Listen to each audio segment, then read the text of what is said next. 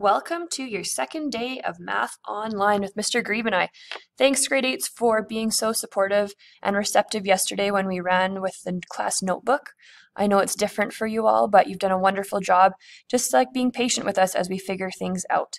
Please know that if you are having trouble with anything, Mr. Grieve and I are available during office hours, Monday through Friday, 9:30 to 11:45 a.m. on Teams to help you troubleshoot whatever you need. Today's lesson, we're going back a little bit to 5.1. It's titled Views of Three-Dimensional Objects. And in this section, we are going to label and draw different views of objects which you might find in your house, or they might be using something known as isometric dot paper. So to begin, we've got a few different examples of everyday things. We've got a motorcycle, a car, and these purple shoes. As you can see, there are different views. There is a side view, a front view, and a top view. And when we look at 3D objects from different views, we are going to be able to see different things. Here are two examples. These are two objects that we'd like for you to try and draw the views for on a piece of paper, not on your laptop. So if you have your notebook or you have just a piece of loose leaf, I want you to try and draw the front, top, and side views for the tissue Kleenex box and the CD case. If you're working on this right now, you can pause this video because on the next slide I'm going to show you the answers. I want you to give it a try before you watch the answers, please. Here are the answers for the drawings of the top, front, and side for the Kleenex box and the CD-ROM. How did you do? You'll notice that for the Kleenex box, the top, front, and side are all different, as are the top, front, and side for the CD-ROM. Here is an example of what a Unicube or unit cube would look like as a photograph or on isometric dot paper. So isometric dot paper is a piece of paper with a bunch of dots that allow you to draw three-dimensional objects pretty easily. If we look at the first, just a single unit cube by itself, it's been drawn kind of at an angle on this piece of isometric dot paper. This middle example is a 5-cube 3D object that I made. I tried drawing it on my laptop using Microsoft Paint, and it worked really, really well.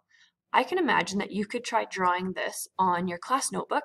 We've put in a piece of isometric dot paper, and if you have your pen, you can try and draw it. If you don't have your pen, that's okay. Try drawing it with your mouse cursor, or even selecting a pen and then using your finger to try and draw the different shapes.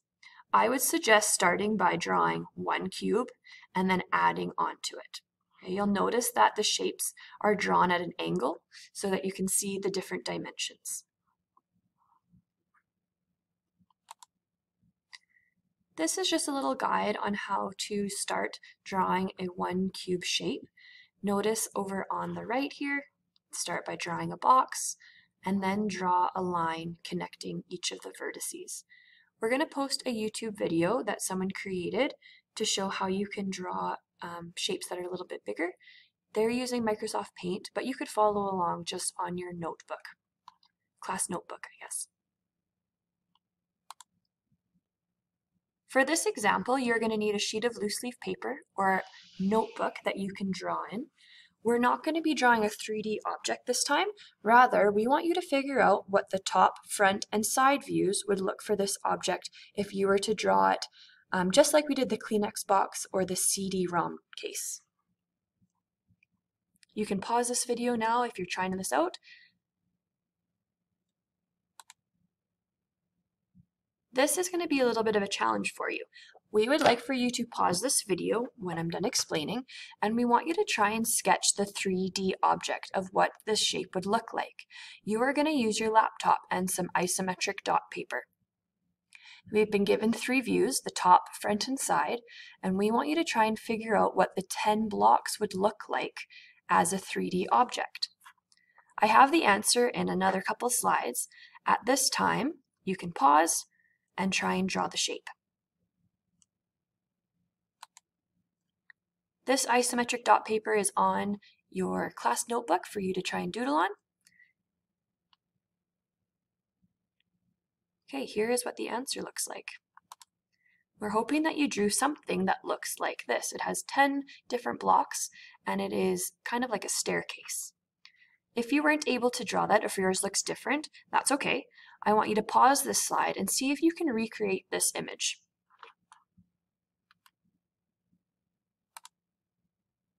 Okay, so yesterday we had you complete 5.1 and 5.2 worksheets on your notebook. We've got another set of exercises for you to do today. We would like for you to try your best to answer these right in your class notebook. And if that's not working for you, you're welcome to try and draw them on a sheet of paper. We're trying to see how much feedback we can give you if you are able to complete your assignments right in that class notebook. So there's 2 different pages, questions 1, 2, and 3, and we wish you luck as you're trying to complete them. Yesterday, we had some students ask if there were more questions that they could work on after they completed the assignment in their class notebook. So we've added in some textbook questions from chapter 5 that cover the same content. So you could work on these in your math notebook or on a sheet of paper if you wanted to do some more practice. Let us know if you have any questions during our office hours today, grade 8s, and we look forward to hearing from you. Take care.